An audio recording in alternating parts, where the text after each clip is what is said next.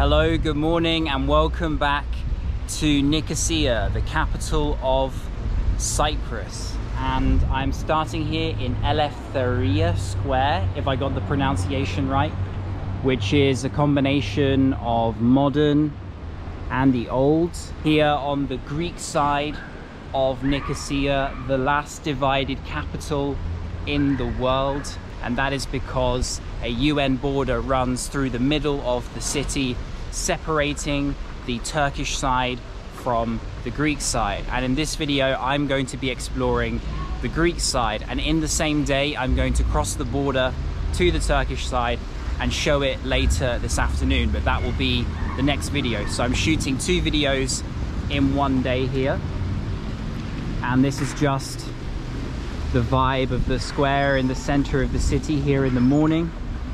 Very clean and organized, with some nice architecture.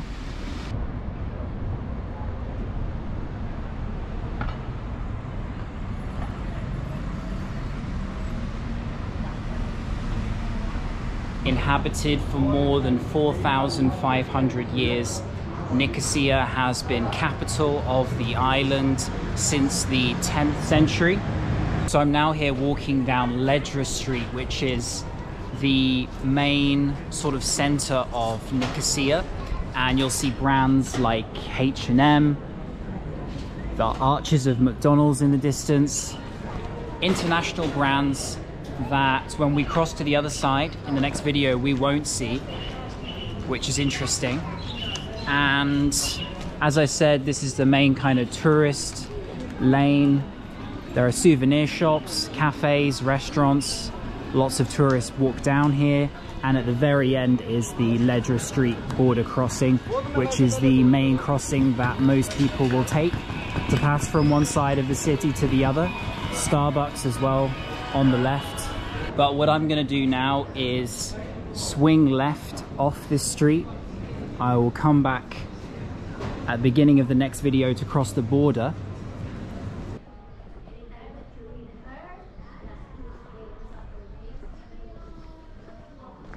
So I've already shown a little bit of Larnaca and the general feeling of Greek Cyprus here. So I thought in this Nicosia video I would walk along the border and show the UN buffer zone close up, because I think it's interesting. And the best place to start here, if you want to follow the same route as me, is Paphos Gate. It was one of the 3 gates built by the Venetians, the Venetian wall that runs around Nicosia in the Middle Ages. And it's called Paphos Gate because it leads to Paphos in the southwest of the island. And right here, as we walk closer, we can really see the border up close. To my left you have the Turkish flag and the flag of the Turkish Republic of Northern Cyprus, and to my right the Greek flag and the Cyprus flag. So we'll continue along here.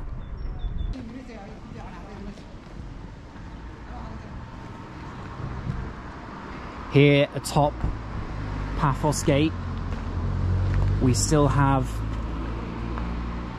barrels and also barbed wire.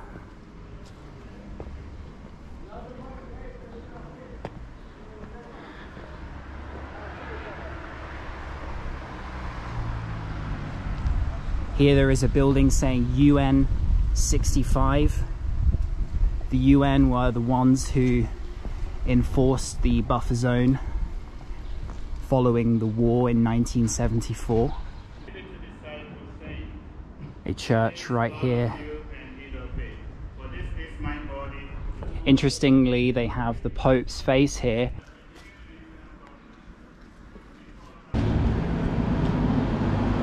Of course, as with everywhere in the southern part of Cyprus, you have Greek, and prices for things are in euros.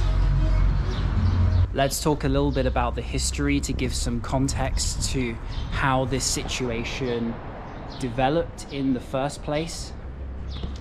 Once a part of the Ottoman Empire, in 1925, Cyprus became a colony of Britain and then finally got its independence in 1960 as the Republic of Cyprus. However, full unification of Cyprus's Greek-speaking majority, Greek Orthodox majority, and its Turkish-speaking, mostly Islamic minority lasted only 14 years. In 1974, Turkish troops invaded the northern coast of the island after simmering tensions.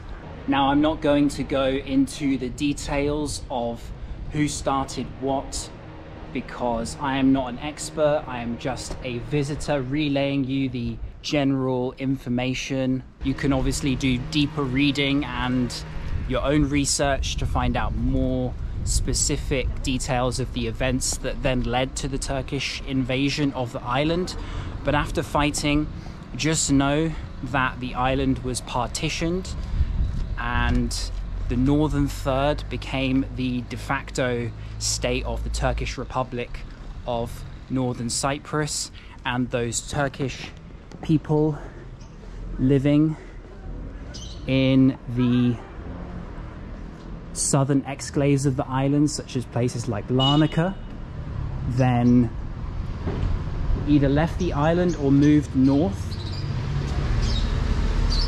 And those Greek-speaking people living in the north, in places like Kyrenia, or now Gurney today, moved south. Almost like Pakistan, India partition style movement of people, just not on the same scale. So this is the situation right before the border here. The immediate streets just before it are an interesting place to walk around. You can see buildings that look like they've frozen in time since 1974, with that writing and UN signs, Sector City Troop, it says there, and even a portion of wall right here. You can see the border is just at the end of this street. These lanes closest to the UN buffer zone are some of the eeriest places of Nicosia, where the divide between the two sides is felt way more closely than anywhere else.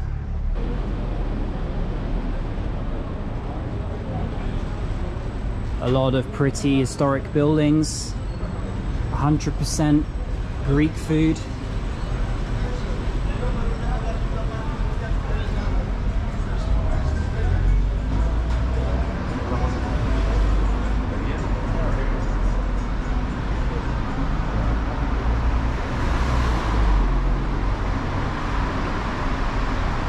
And you get the feeling that on both sides, flags and bunting is taken to another level. Look at all these Greek flags here next to this Greek Orthodox church.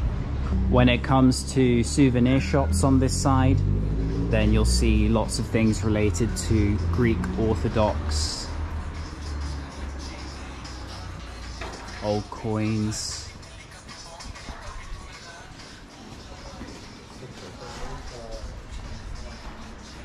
Byzantine things and postcards.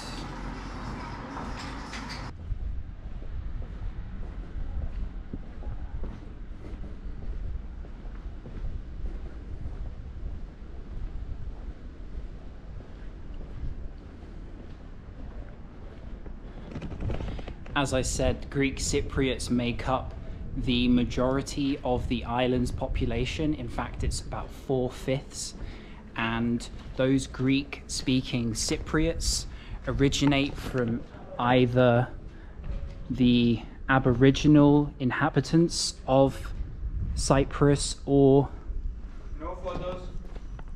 That's why I'm filming on the GoPro, so I don't draw too much attention to myself.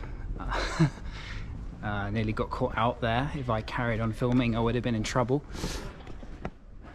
And the Peloponnese, who colonized the island from around 1200 BC to the 16th century. Check out this cafe with the damaged front of a bus, probably from the Civil War. In some ways, Nicosia is a little bit like Beirut in that they, in many areas, are using the skeleton of the war for kind of modern bohemian cafes and things like that. I'm sure we'll see more of that on the Turkish side too.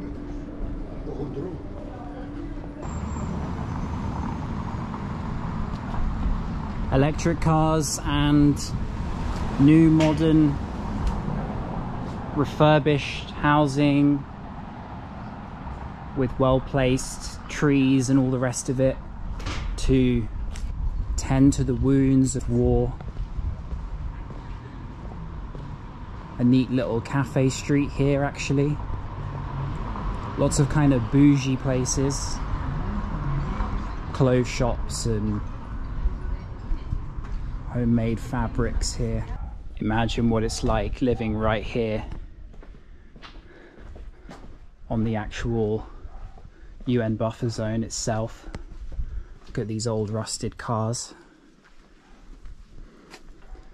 and the barbed wire and abandoned buildings which lie within the buffer zone. Easier to get a closer look further away from Ledger Street as there are less people monitoring over here. Keep in mind and take note of the atmosphere of these back streets just behind the UN buffer zone, and we will compare them with the northern side and see just how similar the streets and roads look, how the buildings look.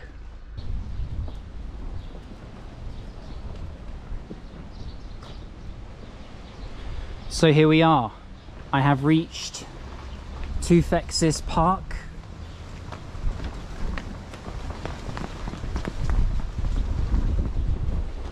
And that concludes the journey from Paphos Gate, walking parallel to the UN buffer zone across the southern side of Nicosia. And if you want to follow the same route, then you can do it from Paphos Gate to Tufexis Park. A football pitch. I thought it was a park, but it's actually just a turf. And all these cafes are closed. There are mountains in the distance on the Turkish side. Beyond them is the coast. You can't make it out on the camera, but I can see Cypriot and Greek flag, and then just next to it a Turkish and Turkish Republic of Northern Cyprus flag. I'm going to walk back towards Ledger Street. On the way I will grab some Greek food and then probably conclude this video and then make my way to the border crossing for the next one. And maybe there'll be people saying in the comments of this video, why don't you show more of the Greek side of Nicosia? Why don't you show the bars and the cool cafes and more of the street life and things to see and do? But this is what's interesting. I think this is what's unique. And Nicosia kind of has what Larnaca has. It has what Limassol has. I'm guessing this used to be a Turkish populated area on the southern side of the city, as we have a mosque right here which is firmly padlocked at its entrance.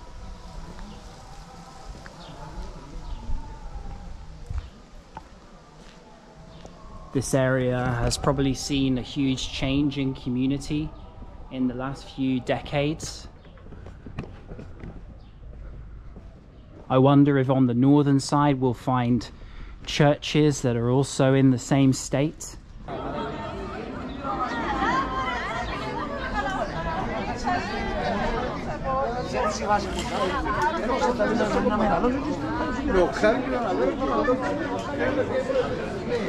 Found this quite local looking place with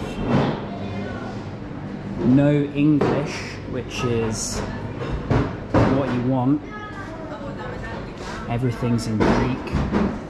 They have various pies here, some with halloumi I think, others with spinach, and croissant with almonds, different types of cakes.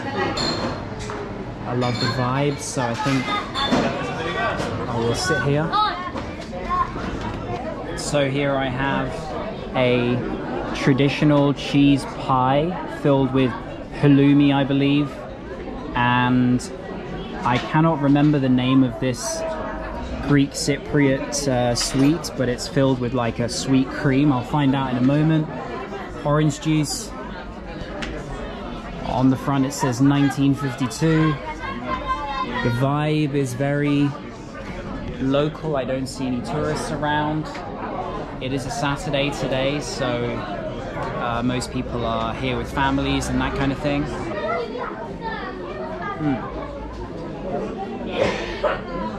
I am loving this dessert. I found out the name of it. It's called galak to boreko, and it has these kind of syrupy flakes on the top, and then a kind of milk interior that's trifle-like, and it's really nice. Filling though, along with the pie.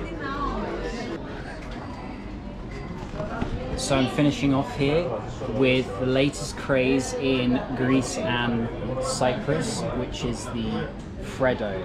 You can get it as an espresso like me, or as a cappuccino.